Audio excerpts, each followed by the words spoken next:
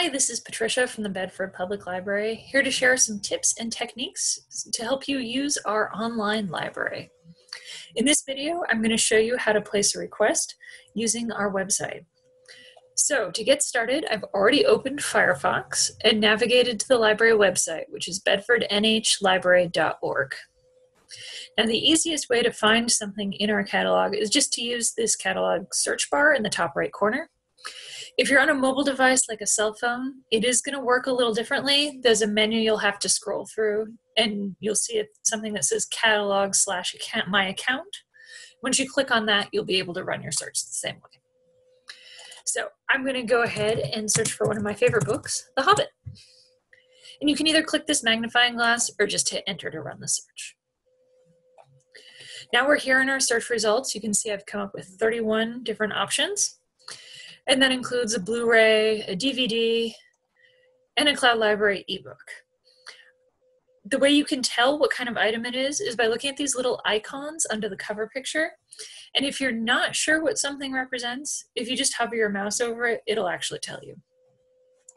So I am looking for the print book today, so I'm going to go back up to the top, and I'm just going to look for Bedford Books Print Only, and click that magnifying glass to run the search again. So our first result is actually a book about The Hobbit. And then down here we have The Hobbit or There and Back Again. And you can see we actually have 2 copies. And so if I wanted to, I can place my request right from this screen using this button over here on the right. But because there are 2, I do want to take a look at that record, and I can just do that by clicking on the title here. So I can see, double check, it is a book, and I've got the little book icon there to tell me that. And then I can also see where it says edition that's pocket edition. So it's going to be a little tiny copy I can take with me, which I think is great. So I'm going to place a request. And I can do that just by clicking on this button over here on the right. So if you're not already logged into the website, it is going to ask you to log in here. And you can do that with the barcode number off the back of your library card. Or if you've created a username, you can use that username here. And I'm going to enter my password or PIN. If you don't remember your password or if you never set one up, you may be able to reset it by using this link here to email yourself.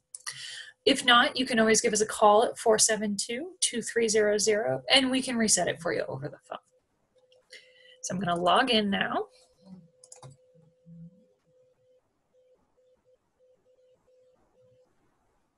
And sometimes it just takes a second.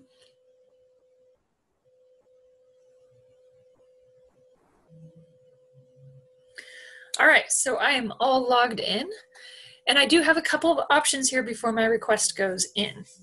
I could choose a different pickup library. I'm going to leave it at Bedford Public Library for now. And I could also set the activation date ahead. So for instance, if I was going out of town for a couple of weeks, or I knew I wasn't going to be able to pick up my items for a little while, I could set that activation date into the future. If someone else checks out the book in the meantime, I will have to wait for it to come back in, but it's worth it to not miss the hold. So I'm not going anywhere. I'm just going to leave it as is and submit my request. So that's it. My hold request has been placed.